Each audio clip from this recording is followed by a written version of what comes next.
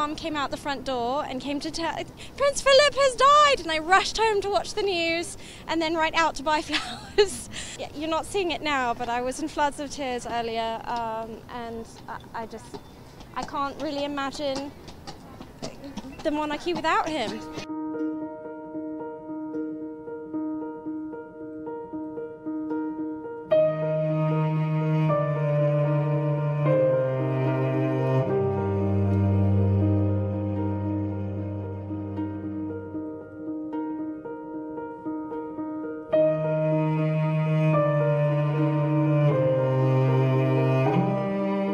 I think he represented stability.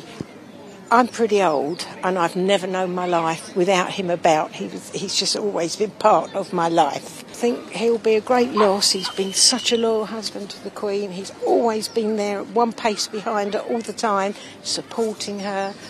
And it's just very sad, and I feel very sorry for the Queen.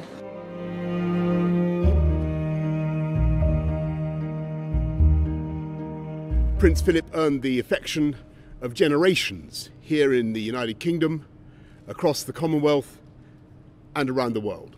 It is to Her Majesty and her family that our nation's thoughts must turn today, because they have lost not just a much-loved and highly respected public figure, but a devoted husband and a proud and loving father, grandfather, and in recent years, great-grandfather.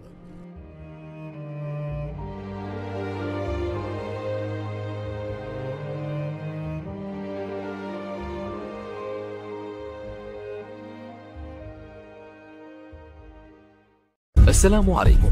لا تنسوا الاعجاب بالفيديو والاشتراك في القناة تشجيعا لنا لنستمر بنشر المزيد إن شاء الله.